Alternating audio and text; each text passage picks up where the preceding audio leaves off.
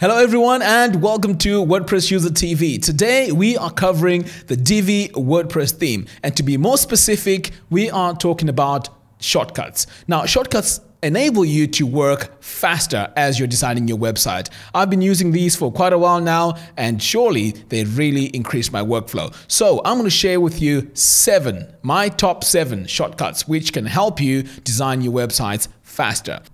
So if you're brand new to Divi or you want to take your design skills to the next level, I have a course called Divi Blueprint 3. So basically this course will cover pretty much everything that you need to know to design awesome looking websites. So anyway, I've talked too much now. Let's dive in and let me cover all these shortcuts. So over here, I have a pre-made page. So my first shortcut is going to be the undo. So I'm going to come over here and add a brand new module. So I'm just going to click and let's say I'm going to add a button, right? And I've just started typing all my text.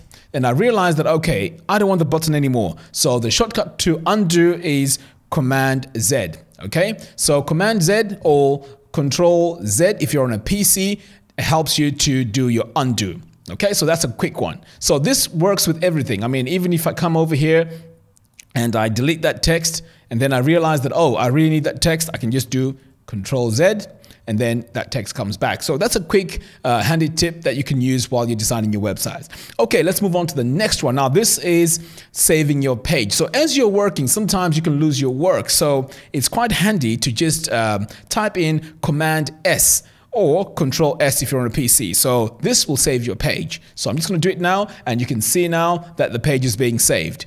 Okay, so that's a quick tip to save as you're working. Okay, let's move on to Number 3, so let's say you want to exit out of this visual builder. Okay, you've done all your designs and it looks good and you're happy with it and you want to exit. So to exit, it's Command E or Control E if you're on a PC. Okay, so I've just hit Command E. Now I can preview my website as it's supposed to be without being in the visual editor. Okay, so I'm going to go back into my visual editor and show you some more cool tricks. So this one here is the next two are my favorite. So let's say let's add a heading over here. So I'm just going to click this plus here and we're just going to add a text module. And in that text, I'm just going to type in here heading. Okay, so now we can see it's right here at the bottom. So we're just going to drag it in a little bit. Right, so I'm going to come over here to design, and let's say you're spending time, you're making all your adjustments, you've added your text, you've made it bigger, you've made it bold, all caps, and maybe you've even changed the font. Now the reason why I'm doing all this is because I'm going to be demonstrating why it's important to use the next feature. So okay, so maybe not Bevan. Let me see which one I can use. Okay, I'm just gonna go for Droid Sans. Okay, so the spacing is a bit too much. Let's leave it at say 2 pixels. Okay, so the line height is fine, and let's say you've come in here, you've adjusted your text. Okay, you've added a text color in there. So you've done all these steps, right? And you decide, okay, you want to add this heading onto the other side here. Okay, so first of all, I'm just going to drag this to the top. Okay, so now this column here has a heading.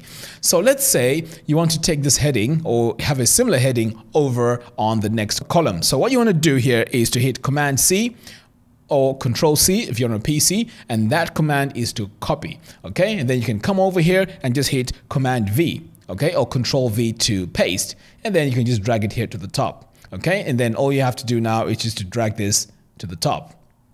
Okay, so now you've saved so much time in going back and trying to see what settings you used for your other headings.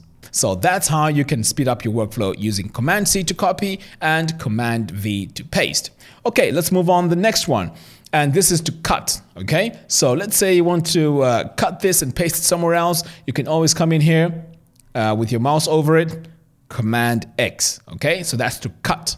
And then if you want to paste it somewhere else, you can just come over here and Command V to paste. And then that's it, you've got it there. Command C, Command V. Okay, so that's looking cool. The other one is not really a hotkey, but it's a way of just editing your text much easier as you're working on Divi. So let's say you want to adjust the first two words here, maybe make them bold. Now, do you notice that when I highlight this, automatically we just have this pop up here where I can just do some quick edits.